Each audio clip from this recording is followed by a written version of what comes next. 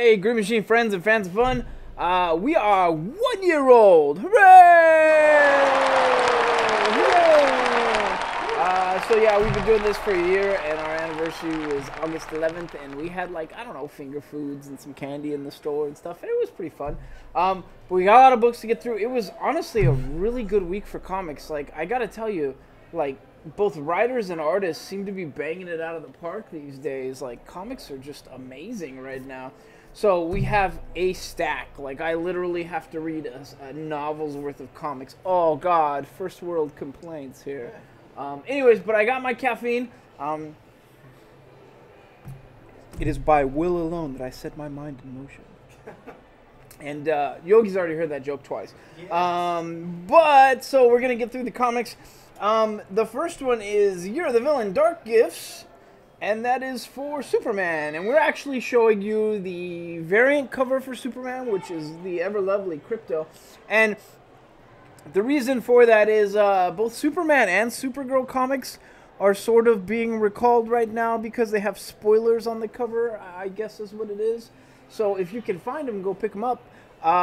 We may or may not have some on the shelf tomorrow, so rush on down.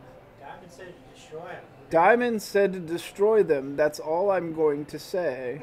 But anyway, so Superman was this...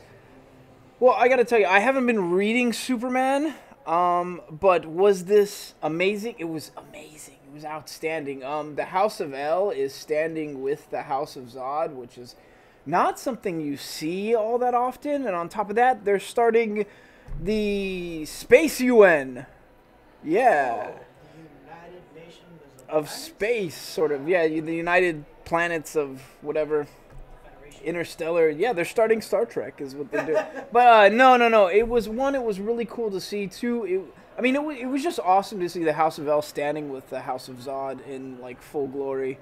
And them backing their play, too. So it was nice to see. If you haven't been following Superman, basically what's happened is both... I think Supergirl figured it out first, but somehow they figured out that Krypton had been destroyed.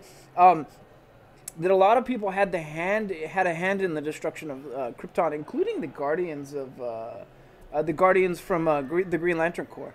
So, like, it has been, like, a wild ride. I don't know how many books has it been. It's been, like, 20 books for, like, Supergirl and Superman, having figured all this stuff out and pretty much going down the line. So it's been a while.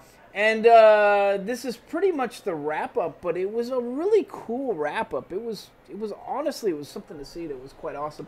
So if you're a Superman fan, you need to jump in here. It wasn't terribly confusing as someone who hasn't been like caught up in a few books. I didn't have too hard of a time with it. But there's some iconic stuff to see in this book. So I really think that Superman number 14, you probably need to go pick up. So I guess it's been 14 books for Superman. But... For Supergirl, it feels like a long time, because she got that axe, remember? Yeah. And that was a long time ago. Like, we jumped in with that pretty much at the beginning when we opened the store. Like a year ago, so yeah. Next book we're going to go over is Ironheart. That's Riri Williams, and if you can't tell from the cover, she's hanging out with Shuri in Wakanda, and I loved it. I loved everything about this book. The art was amazing, the writing was amazing. More importantly, who are the writers? Ewing. Oh, it's Ewing.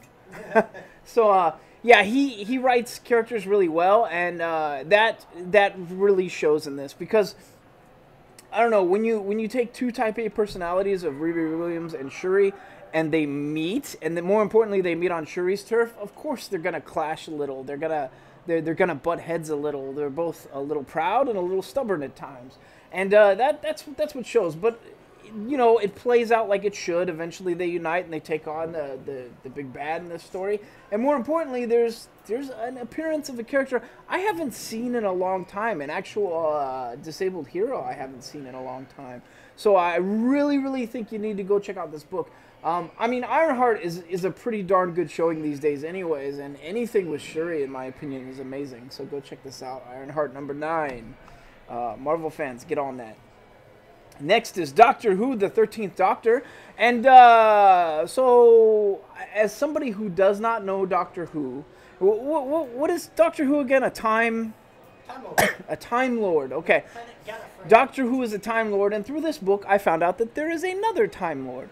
There are many. There are many, and apparently, as the 13th Doctor has put it, you know, there are good and bad people of every species, even humans, and even Time Lords. And she was explaining that to one of her friends. So I'm kind of, that's clearly foreshadowing. Yeah. What, is the name like Master or Missy? The name, I don't know. She dresses like a pirate, Oh. Okay. kind of piratey. Interesting. So I don't know this character. I could probably give you a name if you give me a second. Her name is. For Doctor Who fans, the Master or Missy is up there. She looks like this. No. Okay. Okay. Okay, so no idea who this character is, but it does sort of loop back onto the first person that Doctor Who kind of dealt with in this comic, the first big bad that they dealt with, showing that, you know, time is definitely not linear when you're dealing with Time Lords, and that was kind of fun to see. But, like, as somebody who's not a giant Doctor Who fan and has skipped a few issues, I was a little, well, I like Doctor Who. I just have trouble jumping in after missing some stuff, I guess is how I would say it. So if you're a Doctor Who fan, I think you'd have a perfectly good time with this book. And the art is always on point. Even these covers are amazing too. Like everything about the art and Doctor Who is great. The writing is good too. I had no problems with it. I don't think it was confusing at all. It just... well, I missed a few issues. So anyways, Doctor Who, issue number 11. Man, I've missed a lot of issues, because I think the last time I reviewed was like 4. Yeah. So I missed quite a few. Single digit. Yeah, so anyways, Doctor Who, issue number 11. It's a good issue. If you like Doctor Who, jump in. If you don't like Doctor Who, you don't know it, you don't know about it, you want to try it, go jump in. It's pretty good. Next is a book that kind of caught me by surprise, because I knew nothing about this book, and that is Once and Future. And honestly, this is an amazing book. Now, we're going to talk about some spoiler stuff, because you really can't talk about it issue 1 without talking about some spoiler stuff, so I'm going to set the stage a little. But basically, there's a woman in a nursing home, and she's kind of old, and she goes off for a smoke, and then decides to run off. And her grandson gets a call that she says, you know, I've ran off from the nursing home, come pick me up. And he goes to pick her up, and comes to find out she has a weapons arsenal. And he, like, picks up this giant gun with all this stuff mounted on it, and he's like, what is this for? And she's like, killing vampires, but we don't need that right now. And it goes from there. So it's basically, I guess his grandma had been fighting about mystical things and dealing with magical creatures. And she even at one point says, like, well, it seems like nonsense. And he's like, yeah, but I just saw that creature. And she's like, yeah, a lot of things that exist are still pretty nonsensical. And it was pretty great. Like, the writing is really good. The art is amazing. It centers around a certain mystical sword, but not really, because the sword wasn't mystical. The scabbard was mystical, apparently. And, yeah, I liked everything about this. Once and Future by Boom Studios, and this is Kieran Gillen, Dan Mora, and Tamara Bonvillain. Go pick this up. This was an excellent, excellent showing, and I don't think we have enough copies of this either. But it's basically fantasy in modern world stuff, and they're sort of setting the stage with prophecy, and more importantly, Granny can fight. So yeah. So go check this out. Once and Future, pretty good showing. Honestly, if I had to pick an indie pick of the week, that would be it for sure. Next is Absolute Carnage, Separation Anxiety. I think this is the main cover. Is this the main cover or the variant? I think it's the main cover. Yeah. Okay. Separation Anxiety. This centers around Agony, Lasher, Riot, and what's the other symbiote? Do you remember the others? I don't remember the other symbiote. I can never remember all the Life Foundation names. I was calling them Life Syndicate. I got it confused with something else. So this is the Life Foundation symbiotes. If you don't know, I thought they were dead, but I seem to remember they merged into a dog at one point, and that dog ran around with Deadpool while Deadpool was riding a Tyrannosaurus. I didn't dream this, did I? This really happened. This really happened. But at any rate, so the dog itself is found by like a random kid. The kid brings it into his house. His parents are fighting. And then the dog unleashes the symbiotes. And these are not happy things. These symbiotes are very, very twisted, and they're all a little warped because of Null, but pretty much, yeah, you go from there. What I will tell you, and I will preface this for you, honestly, it's a cool story. It was really cool to see the symbiotes bond to new people. However, this felt like Cross to me. Like, this felt like Garth Ennis's Cross, like a very, very dark and twisted horror story that eventually works out with people getting symbiotes, but in a pretty messed up way. So, if you like horror, this is totally your jam. And granted, we knew we were going to get some horror with the Absolute Carnage event. It's pretty much unavoidable. But, wow, this was, at times, it almost felt over the top. So, good showing. Who wrote this? Oh, Chapman, Level, and Boyd. So, good showing, guys. Absolute Carnage. Everything about Absolute Carnage as an event so far has been great. And separation anxiety about the Life Foundation symbiotes is no different. Go pick this up. Next is Vox. I'm going to pronounce it wrong. Vox Machina or Vox Machina. And that's the Critical Role story. So, if you don't know Critical Role is a group of... Dungeons and Dragons RPers, but more importantly, they do it on, what is it, Geek and Sundry? Geek and Sundry. And it's a really, really good show. As somebody who doesn't play Dungeons and Dragons until next week, it's going to be my first time playing. But as somebody who doesn't play Dungeons and Dragons, I have a fun time even watching that show. And they're obviously master storytellers, and it shows. And Matthew Mercer, who I think is the DM from the show, he's at the helm for writing this. It's a great showing. Honestly, this is some of the best fantasy storylines. Like, this was entertaining as hell. Like, Rat Queens level entertaining. So, yeah, you really need to go check this out if you like fantasy. And there are times where some fantasy in the store feels a little bit generic. Because, I don't know, comic fantasy at times does that. Like, it gets tropey at times for whatever reason. And usually it's indie books that do it. This is not the case. This is an excellent showing from Dark Horse, so totally go check this out if you like fantasy. And in fact, there's another book that is a really good fantasy showing this week, so I'll get to that eventually. Next is the Absolute Carnage Scream story. And this one, man, there is wild cards galore. So originally, Scream was attached to, what was her name? Deborah Diego, I think it was? Donna Diego. I think it was Donna Diego. So originally Scream was attached to Donna Diego. We're talking about Absolute Scream. We're talking about Scream in the Absolute Carnage event. She's going to get attached to somebody else who had the Venom symbiote at one point. I can't for the life of me remember her name. But that puts her on sort of the warpath with Mania. And Mania herself does not have the Mania symbiote. What's her actual name? I think it's Andy? I think it's Andy Benton. So Andy Benton doesn't have the Mania symbiote anymore, but she does have something else where she can, like, summon hellfire portals and stuff to pretty much hell. And she gets, like, a fiery pentagram on her chest, which pretty much makes her the antithesis of symbiotes. Like, she can mess them up. And so that sort of Scream is sort of on a warpath with her. And that's what this book is about. So I've probably spoiled too much, and I'm sorry if I did. But that doesn't change anything. The art is amazing. It was a pretty good story. I've always kind of liked Scream. I like I like Scream's I guess color and look.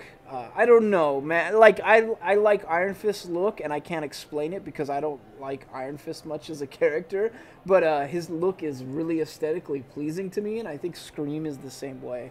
It's, for whatever reason, those kind of yellow and the way it flows and everything. Yeah. So, anyway, Scream number 1. The art is a good showing. The writing was a little so-so at times. I mean, I don't know, for whatever reason, it felt a little tropey at times. But it's Bun, Sandoval, Nava, Arcianega. I can't pronounce this name. Arciniega. I can't even read right now. That's Arciniega? I can't pronounce that name. I'm sorry. But anyways, it's a good showing. And if you like Absolute Carnage, you should be on board for this anyways, because you're only going to get so many of these books. But I would say so far this is the weakest of the Absolute Carnage books. Next is Collapser. And if This is DC's Young Animal imprint. This is by Mikey Way, Sean Simon, Ilias Kyriazis, and Chris Peter. It's basically about a character who gets a black hole in his chest that can suck things up, and it can suck himself up and teleport him to different places. And he keeps winding up teleporting to weird places like Loch Ness and like the Bermuda Triangle and all these places that center around mysteries. And it's not quite explained. And frankly, I don't know if the Collapser is a new or an old character. Have you ever heard of the Collapser? I think it's a new character. But somehow his reality is sort of tied to an alternate reality that is very similar, and he starts seeing that reality. And so, is it interesting? Yeah, oh yeah, it's totally interesting. However, I'm still a little confused, and I think that's on purpose. I think you're supposed to be confused at this point in the story. But it seems like Collapser's about to belt out, so go check this out. It wasn't a terrible showing. If you need a new superhero in your life, go check out DC's Young Animal Collapser. I don't think it's my hero is what I'm going to say. It's not really my hero, but it doesn't mean it's a bad showing. Next book on our list is Reaver. Reaver, in case you didn't know, what was it last time? It was like they did the Dirty Dozen of fantasy. Like they had all these characters that were locked up, and they're like, well, we're going to poison you, and then you're going to need this antidote, and you have to get the antidote every 24 hours. And if you complete this mission, we will set you free, and we will cure you. But if you try to run off, you're going to die from this poison. And that's pretty much the premise of this. And it was like they took a team of Dirty Dozen. A whole bunch of them had different skills. Like one was a sorcerer and could use magic. And another one was like a guy who was sort of a coward on a battlefield, which might work out to be a thief, I think. And then, there was a barbarian who was really tough. And the most interesting character was something called a Reaver. And the Reaver, I think that was her name, Reaver Skin Eater or something. But she eats skin, and that's how she knows someone's life, which is that's like necromancy, isn't it? Yeah. Yeah, it sounds like necromancy. Anyways, she looks really cool. I mean, she kind of reminded me of like the Reavers of Firefly, I think it was. But yeah, Reaver, is it still a good showing? Oh, absolutely. This is the second fantasy book on the list this week. Actually, there was a lot of good fantasy. I remember another one that was good. But this one is a good showing. They basically wind up in the wilderness and have to deal with some rival tribes that are pissed off at them and, trying to kill them. And so they're sort of navigating that. But it's just a good showing. It feels like a nice quest. It's written well. The character interactions are perfect. The art is great. I mean, last time I was sort of on the fence about the art. I'm totally off the fence. This is Image Skybound, and it's Justin Jordan, Rebecca Isaacs, and Alec Gomares. It's a really, really good story so far, so go check out Reaver. Plus, you get this bonus map on the back. What's the map of? Just the it's the map of Gondomeg of Madaris. I have no idea what that is. That's where they're at, I guess. Okay. Next is a book that kind of sucked, and I'm sorry. That is Titans Burning Rage. I really wanted to like this, but I don't know. It's Jurgens Rapmund and Sinclair. I didn't really identify with the story. I don't know. I want a feeling of the old Titans, and this, for whatever reason, didn't quite feel like a Titan story at times. And then they were dealing with a character called the Disruptor, and he can disrupt anything. And does that sound like an awesome character to you? Not really. Like Raven casts a spell, and he's like, I disrupted your spell. Beast Boy's in a form, and he's like, I disrupted your form. It's like when you're playing with kids, and they're like, yeah, I've magicked it off. Well, how'd you do that? Magic? It's like, what? So, I don't know, and I have a sneaky suspicion that Disruptor is not a new character, but he's just not a character I know, because he feels like the Scrambler from, what is it, the Wonder Twins.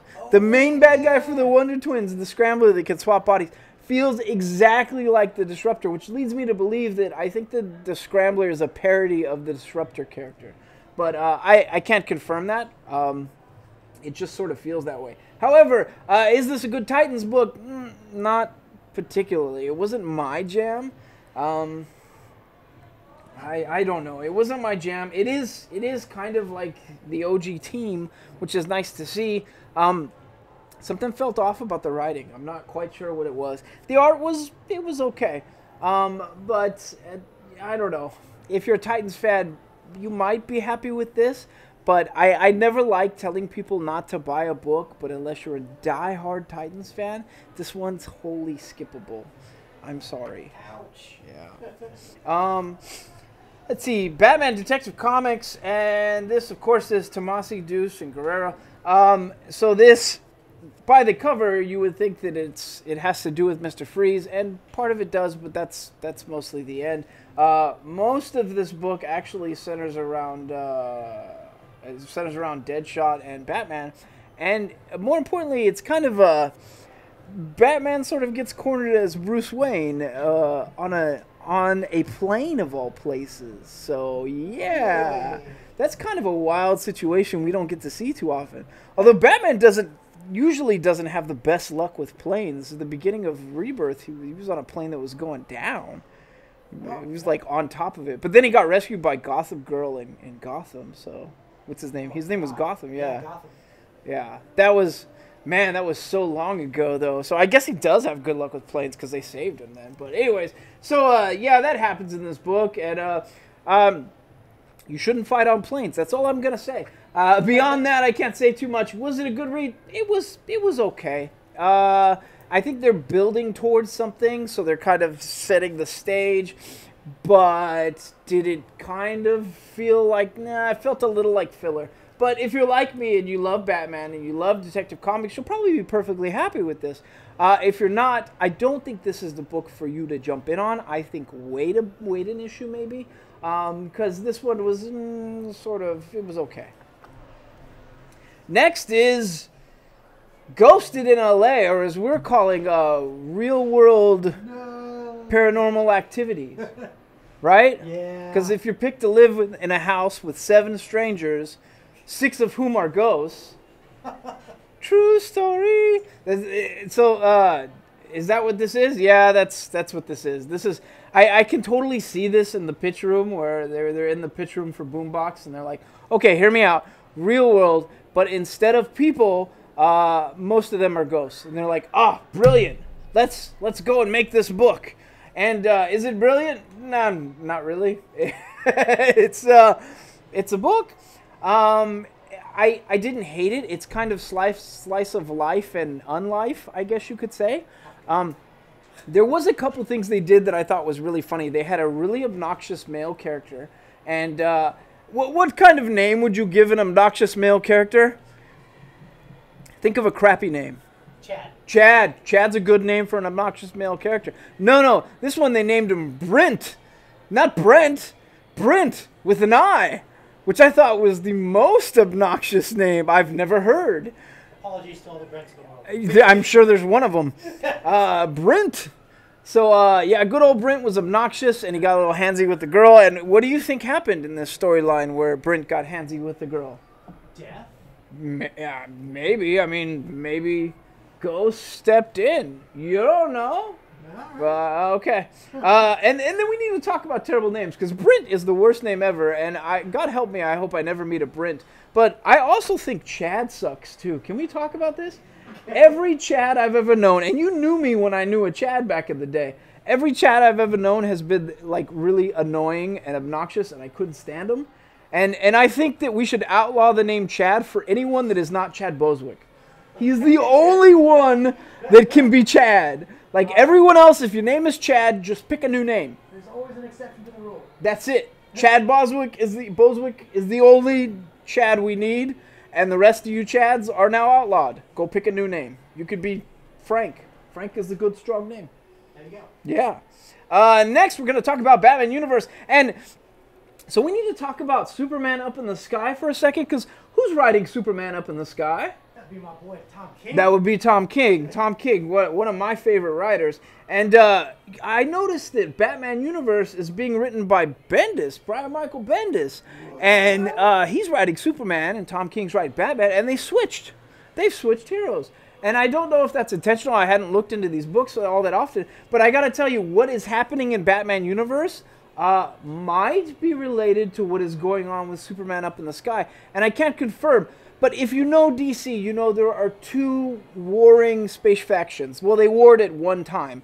And one of them had Adam Strange as a representative, and that was Ronian. And the other one is who? Hawkman. Oh, God, yeah. Thanagarrian.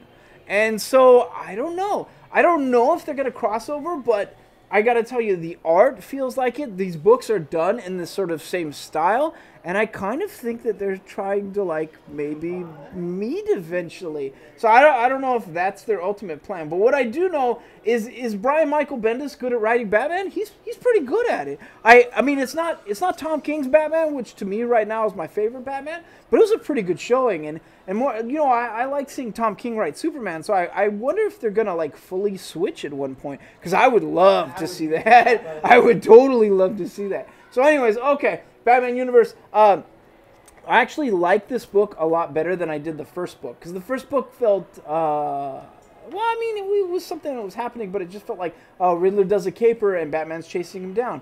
That's it. And so this sort of picks up, and there's a little bit of mystery to what's going on, and there's some new players. Well, not new players, new old players in this game. And more importantly, you get to see Green Arrow team up with Batman, which is always fun. So yeah, Batman Universe number 2, much better than the first book, and I'm having a really good time with it. So yeah, it's a pretty good showing. Go pick it up. Next is Event Leviathan.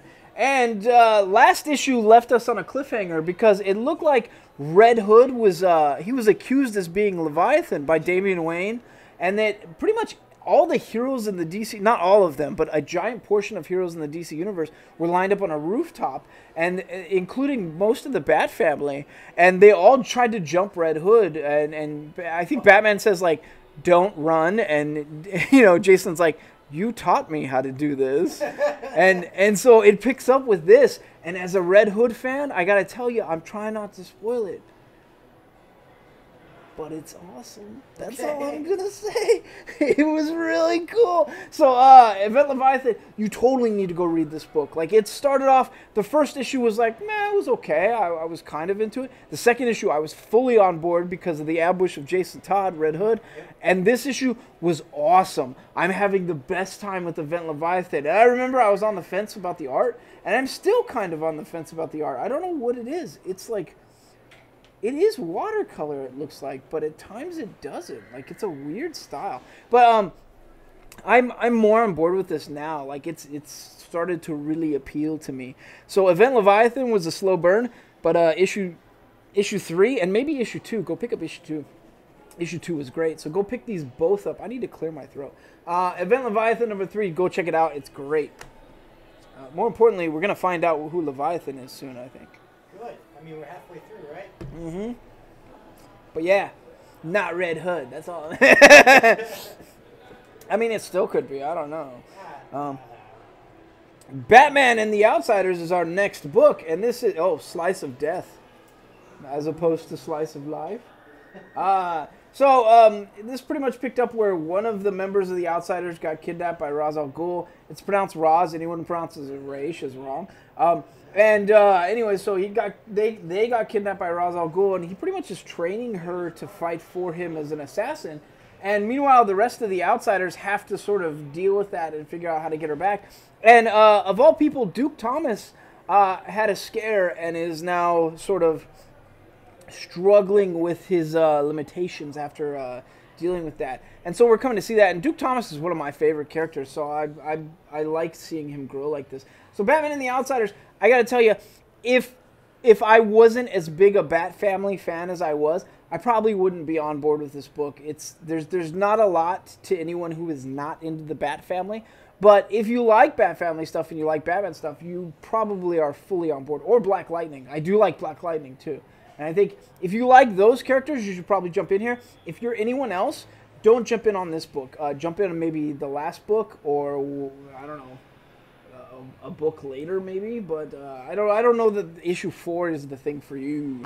So is it a good book? As a Bat Family fan, yeah, it's okay. As anyone else, I think you should pick a different book to jump in on. Next is Usagi Yojimbo. And we talked about this last time. Like, every time that this character is in play, it has to do with, like, demon hunting. And if there are specific characters in the Usagi universe that whenever they pop up on the book cover, you know that it's either a detective story, you know that it's an action story, or you know that it's a paranormal story. This guy is the paranormal guy. And this one plays out at times like watching a Jedi story, a Star Wars Jedi story. And it was really cool to see that. Like, the first two were just like straight horror, but the third one, at times, I mean, like, there was almost a legitimate lightsaber in this. And it felt like this character was at times sort of teaching Usagi, and even, like, the bad guys, like, commented on it, like, are you going to take over for a demon hunter? And oh, it was so cool. So, is that happening in this issue? No, I don't think he's taking over for a demon hunter, but it might be setting the stage. And maybe these Star Wars references are for good reason. I don't know. You'll have to wait through the rest of our interview to see. But Stan Sakai, Usagi Yojimbo number 3. I'm a huge Usagi fan, so believe me, I'm totally biased when I tell you this. But if you love these kind of stories, you like Akira Kurosawa, samurai films, and those kind of wandering Ronins type stories, you will totally love the Usagi. You need to get on board. If you like TMNT, you'll love Usagi. But yeah, Bill, good show. Good showing. It's wrapping up the first, I guess, the first story arc. So it was only 3 issues, which Usagi can go. Yeah, it's an ongoing, but like Usagi can sort of, they can do like a short story for just a few issues, and then no joke, Sakai will do like a 12 to like 18 issue story and like a giant story arc, and then he'll bring it back to like, you know, just a few issues for a story arc. So it kind of goes back and forth, yeah. So yeah, good showing. Hey, our next book is Miles Morales Spider-Man, and we bought a lot of these because they've been so good lately. So the last issue, we had Miles Morales kidnapped. And he was kidnapped by, it was sort of, it seemed like an AI, but it wasn't fully explained if somebody was behind the helms. But it was testing him and putting him through scenarios and sort of messing with his head. Like, at times it would seem like he was escaping, and then it turned out it was all like a part of the, I don't want to call it the danger room, but it felt like the danger room AI at times. So it was experimenting on him, and we didn't have much of an explanation, and we still don't, because I think that that's going to be a longer story arc than this book. However, what was really cool to see in this book is the people that come together to rescue him are his dad, who is ex-SHIELD, and his uncle Aaron. Oh. So we get to see a Prowler fight in the middle of it, and it was a good showing. So Miles Morales Spider-Man issue number 9, go check this out. This one was really fun. I had a great time with it. So Marvel fans, jump in. And DC fans, if you want something that's pretty good, Miles Morales Spider-Man, you really can't go wrong with this. If you want to dip your toes in some Marvel, you know, you never know.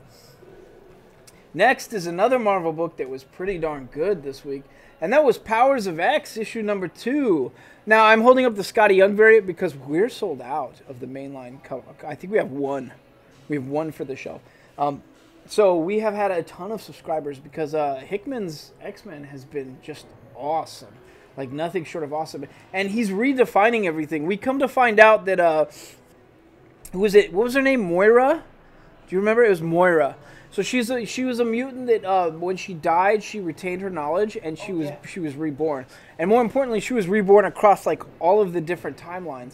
And so each time she sort of was one of the players and trying to figure out, like, is this the way we ensure that mutants survive? And then she'd die, and then it would go on to the next timeline, and then she'd die. And so for this specific one, she decided that she was going to change everything and immediately go to Xavier and have him read her mind and get all her knowledge at once. So she has given him all of the knowledge, and because of it, that particular Professor X is different. He's totally different from the rest of the Professor X's. He's different from his usual motif. He's a little more radical, and that shows in this book. They make it a point to show how different he is. And in fact, I think we talked about how in the House of X, the issue 1, his offer seemed a little creepy at times. Like, he offered the other nations, like, I will give you a pill that will, like, extend your life. I'll give you a pill that will cure the ailments of the brain. And there was one other pill. But he said, you have to see Krakoa as its own nation, and you have to, only mutants can go there. humans cannot go there, but you have to recognize it. And I was like, that seems creepy. And Magneto was like fully on board with all of this, which tends to be a little creepy. But it seems even more creepy in this book, and you need to go read Powers of X issue 2 to find out why. I think issue 1 was like about the timelines, and a lot of it centered around Nimrod, which is a funny name, but not one of my favorite characters. He's like the future robot that just chases humans or mutants around. And so this picks up, and it touches up on more of that stuff too. But people riding skateboards in the mall for like no reason. Anyways, this was a good showing. It's a different Professor X. It's a totally different. And even Magneto in this one point in this book says like, you need to be different, and if you aren't different, then I'm gonna know, and I might take action against you. So yeah, good showing. Powers of X issue number 2. Go pick this one up. This one is a great show. This was honestly, after House of X issue number 1, this was my second favorite. So okay, we good? Okay. Next is Fantastic Four, issue number 13, and this is, in 1 second, the Immortal Hulk will kill him unless. Yeah. So this is part 2 to the Immortal Hulk fight. The last one picked up with Ben Grimm. It was Ben Grimm was going on his honeymoon with his wife, and he had timed it so that the one time of the year where he turns human and sheds all his rocks would be on his honeymoon, and he's got it ticked down to the last second. Meanwhile, like 1 hour before, they get attacked by the Immortal Hulk at their honeymoon spot, and he's got to fight the Immortal Hulk off. And it turns out the Immortal Hulk is controlled by Puppet Master, who is actually his new wife's father. So, yeah, that's where it picks up. And the fight is great. The fight is great. But if you know something about these two characters, one, you know the Hulk doesn't ever quit. He just gets more angry and more angry. And two, Ben Grimm has never lost a fight. Like, ever, I don't think. He's never lost a fight. He's pretty much, they should call him the unbeatable man at this point, because Ben Grimm always wins a fight. Does his record hold in this issue? I don't know. You need to go check it out and find out. But yeah, Fantastic Four, issue number 13 was a really good issue. The art's good. The art's really good. The story's good. I mean, it was kind of, I knew it was going to happen from beginning to end at times, it felt like, but I didn't hate it. I loved it. As far as good comics go, the Fantastic Four stuff has been great lately. So go check that out. Next is Catwoman. And who is writing this? It says V. I want to believe that's like Tinian the Fifth, but it just says V. I don't know who V is. Weird cover, might be a possible misprint, but it says V is writing Catwoman. And Dolfo, and then Prianto. Really, honestly, this book feels like an extension of Tom King's Batman run. And it centers around Catwoman, but her inner monologue feels exactly how the Catwoman I've come to know and love in Tom King's run is found here. She's betrayed by a bunch of thieves, and she was hired to steal something. She's sort of betrayed. And meanwhile, a whole bunch of people are trying to assassinate her in her own city. That doesn't make Catwoman happy. So meanwhile, the whole time she's talking about, while she's dealing with all this stuff, she's talking about the things that Batman would say to her and how she'd respond, and she's doing sort of the dance, but she's doing it with herself, and it was a great showing, and I get it, they're accelerating towards that Bat and Cat storyline that's going to finish Tom King's run, but if you like Batman on the shelf right now, and you love Catwoman, you need to go pick this up, because this is just more of that goodness right now. So, Catwoman issue 14, it was a good showing. There is a Gentleman Ghost in the DC Universe. Have you ever heard of the Gentleman Ghost? He shows up, he's totally see-through, and he wears white, and he's got like a white top hat and a monocle. He's the Gentleman Ghost, a character I never knew about and didn't know I would love. So I love that character. He was awesome. Next is The Flash, issue number 76. And my God, has it really been 76 issues? It's been a while, and I think it's been a long time since I've read them, too. Like, this is a bi-weekly, and I think I've missed, like, I don't know, 20 or 30 issues. So, yeah. So this picks up with Batman and... I mean, Batman. I got Batman on the brain. This picks up with Flash, Kid Flash, and a new character that I don't know that well called Avery. Clearly, I have missed out on a lot of stuff. But meanwhile, they're dealing with stuff, And then Flash has built a speed lab in Central City's museum that he's rebuilt. And more importantly, in order to get in the speed lab, you have to be a speedster because you got to phase through a wall. That is cool. Like, I have not seen enough stuff like that involving the Flash. Like, I'm all on board with the speed lab. And maybe I've missed it before. I've never really been like a big Flash reader up until Rebirth, but that was really cool to see. They find out some stuff about the Speed Force, and there's a Still Force character in this issue, and there is Black Death.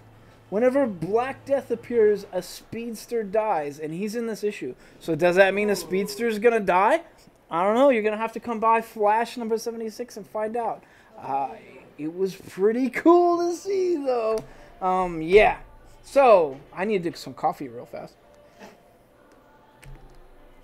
Next issue is Silver Surfer Black. And my God, we really need to call this Silver Surfer Psychedelic. Or It's very Yellow Submarine, man. it is very Yellow Submarine. I think there was even like a Blue Meanies reference at one point, but Oh, God. it feels like that. It feels like, I don't know, I partied too hard in the 90s is what the book should be called. The art is just out of control. And I think the last issue picked up where he winds up being near Ego, the living planet, and he's got to deal with stuff. And in this issue, Ego is sort of well, he's got a health issue, and Silver Surfer's got to figure that out. Meanwhile, he's like navigating Null. He's fighting Null because he accidentally released Null. And then his arm is getting blacker and blacker. And is that a symbiote in him? I don't know. Because Noah's locked up on the symbiote planet, so it would make sense. But I don't know. It's not talking to him. Huh. But yeah, so he's slowly losing power. He's losing a lot of cosmic power. He's kind of dying. Meanwhile, he's trying to save Ego. This is a really, really fun, psychedelic, weird read. Honestly, if you like, what it feels like to me is it feels like a lot of that old Doctor Strange where it just got really wild and weird with the art. That's what this feels like. So if you like that sort of thing, you will love this. If you like Silver Surfer, you'll love this. I mean, God knows, we have plenty of Silver Surfer fans in the store, right? Seems like people snatch these up. So Silver Surfer Black, issue number 3. Go check this out if you've liked any of the past issues. If you just like Silver Surfer in general, you really can't go wrong with it. Next is Wonder Woman Stalked by Cheetah. And, you know, we hadn't been reviewing Wonder Woman for a bit. It got a little weird for a while there. I don't know what was going on. Our man Mick Gray has been working on it. And I don't know what was happening, though. It was getting kind of weird. This picks up with Steve Trevor sort of dealing with Aphrodite and the goddess of beauty. I can't remember her name. But, yeah, so he's kind of dealing with them and then, you know, sort of finds his way back into Wonder Woman's arms, and they go from there. And then Cheetah pops up. And, I mean, is it a good issue? It's actually a great issue. It's much improved. This is like the Wonder Woman I wanted, and I mean, I need a little more action. There's not enough action in this issue, I will say. But does this feel like a lot of old Wonder Woman books that I've read in the past? Yeah, it does. It feels like they found their way again. I don't know what was going on a couple issues ago. What were they doing? They were trying to find, like, a Minotaur and... Yeah, over in, like, Washington, D.C. or something. Trying to find him a new home or something, and yeah, it was kind of weird. This is much improved. So Wonder Woman issue number 76. If you're a Wonder Woman fan, go pick this up. If you're a DC fan and you want to dip your toes in some Wonder Woman, this is a pretty good issue. So next is Black Hammer Justice League. What happened in the last issue? The Justice League got swapped with the Black Hammer characters. So the Justice League was on the farm, trapped on the farm, and the Black Hammer characters were in the DC mainline universe. And this picks up right after that. I think, although I do think time has passed like longer for the DC characters because they've been in that farm for like I think they said like 5 years had passed or something. Meanwhile, in this storyline, the Black Hammer people are just encountering the rest of the Justice League and dealing with a very familiar and very loved first villain, Starro. Yeah. Starro, my man Starro is in this. So Black Hammer Justice League, it's great. It's honestly awesome. If you like Black Hammer, you will totally love this. If you like the Justice League, you will totally love this. You need to jump on board because this is a really, really fun ride, and I can't wait to see where they go with this. They have Colonel Weird in this. Do you remember Colonel Weird, the space guy that was like flipping in and out of time and stuff like that? Yeah. Guess who he goes and finds in the middle of space? What do you think Colonel Weird would encounter in the middle of space? Probably some lanterns? Probably, yeah. And that seems like a perfect thing. Like Colonel Weird cruising around with a lantern and stuff like that. So, honestly, granted, it seems like fan service maybe, but Jeff Lemire and Michael Wash and Nate Picos, they clearly know the material, they know the characters, and they know what the fans want because this was awesome. It was great. And yeah, it's Dark Horse. It's not mainline DC, but it was great. Next is Friendly Neighborhood Spider-Man. And this has that old lady in it that's like an assassin that every time I see her in Friendly Neighborhood Spider-Man, like I know it's going to be a good issue. Because she just puts on this mask and she starts like kicking butt and she's just a beast. And she's very blunt. Like she tells Parker what he needs to do like at the moment of action and stuff like that. So yeah, she's in this issue. I can't remember her name, but whenever she's in an issue, it's great. So this one does center partially around the Prowler, who is actually Peter Parker's new roommate. Yeah, he's been a roommate in Friendly Neighborhood Spider-Man. Iron Man's in this. On top of that, you get that crazy lady assassin. I can't remember her name. It's going to drive me nuts.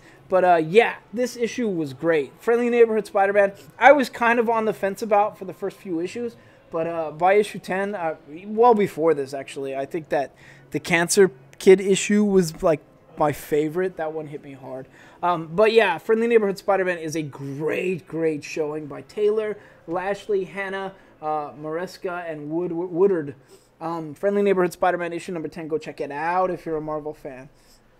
Next is Doctor Strange. Do you remember a few issues back when Galactus got transported to a magical realm and started eating up magic?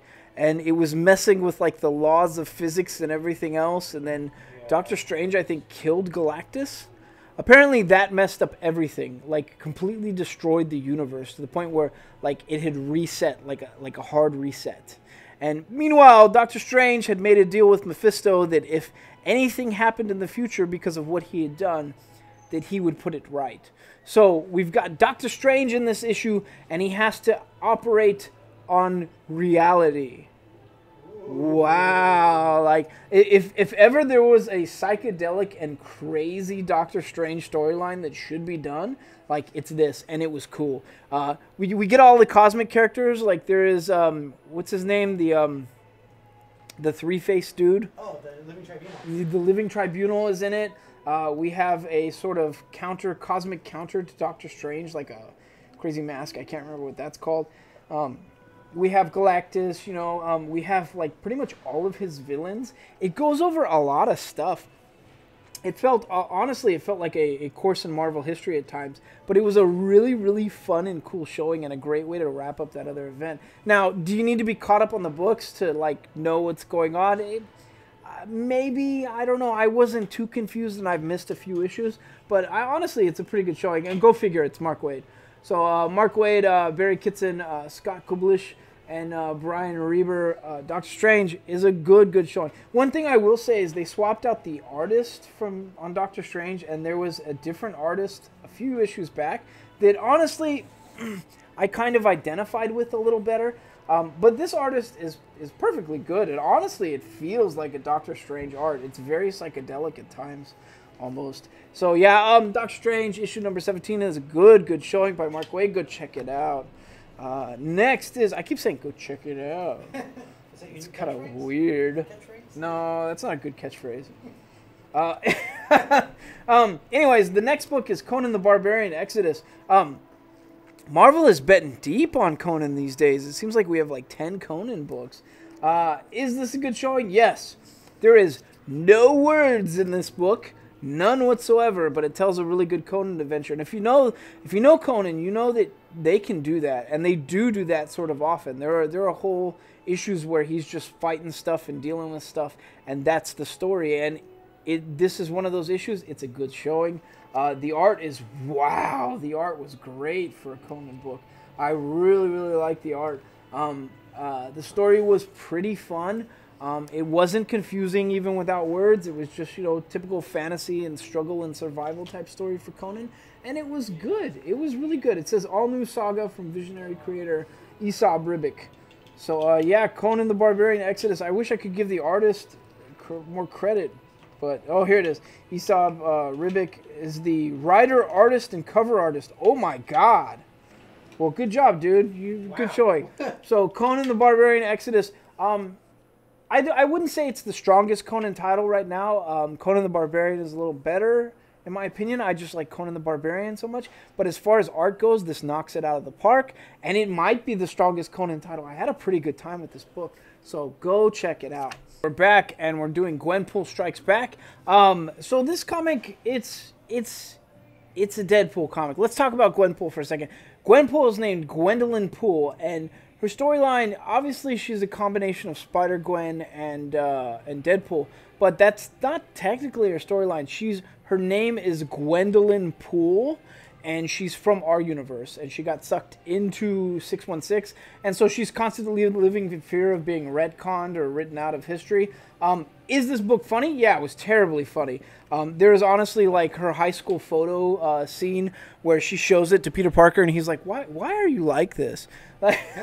Like, it's great. But you should know that when you get this book, you're pretty much getting a Deadpool book. Now, she's trying to figure out her power set and figure out what she can do and how it involves breaking the fourth wall and everything else. And hopefully how it makes her a little bit different from Deadpool, because I'd like to see that. But if you're a Deadpool fan, you'll be perfectly at home with this. If you need a little Madcap in your life and Marvel stuff, not actual Madcap, he's an actual character. But if you need some Madcappiness, Gwenpool is a pretty good showing. So yeah, Gwenpool Strikes Back, issue number 1. We have plenty of copies. Come pick it up. Next is Loki, and Loki was amazing. This book was great. It was so good. Loki, issue number 1, I had a pretty good time with. It was basically he had killed his father, so he was now king of, what's the name? Jotunheim? Jotunheim. So he was king of the Frost Giants, and he didn't like that, so he went off gambling and sort of dealt with that. And then Thor sort of reined him in and was like, look, you need to be you. And here, let me read you from the books of Loki in this magic library that I found. And that's pretty much where this book takes off. So what does Loki do? He decides that he's going to go to Tony Stark and ask him to be an Avenger. Why? I don't know why. It's great. He goes to him. He's wearing like a shirt that says Low-Key, Lowkey. Perfect shirt. I don't know. The writing's great. I didn't know that Loki could be a main character. I worried that he was just too much of a comedic relief, that he couldn't carry the story. He's written so well. He carries the story great. So Kibblesmith and Bazalda and Curiel, Loki issue number 2 is awesome. Loki stocks are going through the roof right now. But yeah, get Loki. Issue number 2 is great. It's a really, really, really super good showing. Buy Loki stocks. Sell Titan stocks. But yeah, Loki is great. Go check this out. Next is Unearth. So Unearth was the sort of fantasy-like Aliens is what it felt like. It's aliens with giant centipedes and fantasy references is what it seems like entirely. And this is no different. This book is very clearly an Aliens clone. I mean, they're pretty blatant in it. I keep waiting for something to be different, and it's really not. It feels like it just feels like the art is a little different, but it's an H.R. Geiger thing. Anyway, so this is Cullen Bunn, Kyle Strom, Baldemir Rivas, and Crank. This guy's name is Crank with an exclamation mark. Oh. Okay, Crank. I guess is the cover artist. Now, being an Aliens clone and being so blatant of an Aliens clone, was it terrible? No, it was kind of fun. If you like action and you sort of like that whole cornered, worried humans that are being hunted type feeling, then you will be perfectly at home with Unearth. But that's what it feels like. You're not getting much difference here. It's just sort of humans dealing with aliens and scrambling to, like, save their own lives. That's it. So issue number 2, pretty good showing. The art is great. I won't lie. The art is amazing. The writing is not terrible. It's just not. It's something we've seen, and that's all I'm gonna say. So Unearthed issue number 2. If you like sci-fi, go pick it up. My throat is going, man. I hope I can hold out. Almost there. Almost there. Next is Age of Conan, Valeria. This centers around Valeria, the swordswoman. She is, I think she's trying, this is her origin story, and she's trying to be the best swordswoman in all of Aquaria, I think is what it's called. I can't ever get these Hyborian names correct. Although I just did get Hyboria correct, didn't I? Yeah. So it's basically, it's her story, how her parents got killed because everyone's parents get brutally killed in the Conan universe. How her brother got killed because everyone's brother gets brutally killed in the Conan universe. And, yeah, what she's doing for vengeance because everyone goes for vengeance in the Conan universe. So when you're not dealing with the blood god in the Conan universe, because everyone's dealing with the blood god at some point, you need to watch out for your loved ones because they always get murdered violently. So don't be a parent in that universe. That's pretty much it. So, Age of Conan, Valeria. Is it tropey? Yeah, it's a little tropey, but it's good fantasy still. All the Age of Conan stuff is pretty good fantasy. And Meredith Finch, Aniki, and Andy Troy. Granted, I mean, it's a first issue. First issues are supposed to be a little bit telegraphed and a little bit tropey at first. And then the characters change from there. So, I don't know. I didn't hate it. I loved the art. The storyline was so-so. But it's still a pretty good storyline. So if you like fantasy, come pick this up. Next is Silver Surfer, the Prodigal Son. So we had a character named Prodigal who teamed up. I guess he sort of teamed up with the Fantastic Four, but sort of fought them. And Kazar was the last issue, and that was Prodigal Son, Fantastic Four, Kazar, which is a weird crossover. So I'm surmising. I don't know anything about this character. I think it's a new character, but don't quote me. But he basically went up against Kazar, and even though he's supposed to be an unbeatable character, kind of got beat at times. So Prodigal Son is a super powerful character, and his dad gives him the task of helping a planet and ensuring that this planet is safe. And when he gets over there, it turns out Galactus and Silver Surfer have shown up.